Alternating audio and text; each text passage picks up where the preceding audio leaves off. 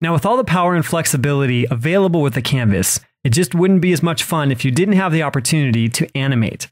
So this is a very simple animation demo. When I click run, you'll see that it just draws a line across the canvas and notifies when the animation is complete. So to begin, I'm declaring some variables here at the top, starting off with X and Y positions of 0 and 0. Then I have a variable for a frame in the animation, which I'll use with set interval in order to create a frame in the animation. Then I need to get reference to the canvas itself so that I can get the drawing context from the canvas. Now, most of the work is done here within the draw function. What I'm doing is looking to see, as long as my X coordinate is less than or equal to the canvas width, it can continue to animate. If it's not, then what it will do is stop the animation by calling clear interval by passing in the frame variable. The frame variable gets its value by being set equal to the interval that's created by calling set interval. And this runs every 25 milliseconds.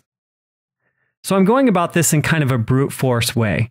What I'm doing is clearing the entire canvas and creating a new line with each frame.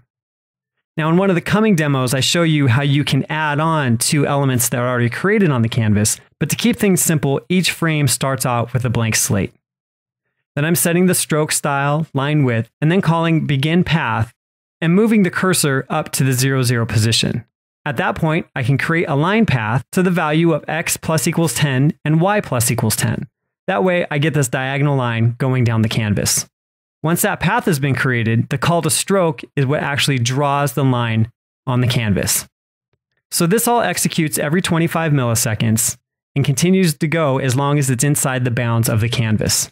And of course, all of it only runs if Canvas is supported within the browser.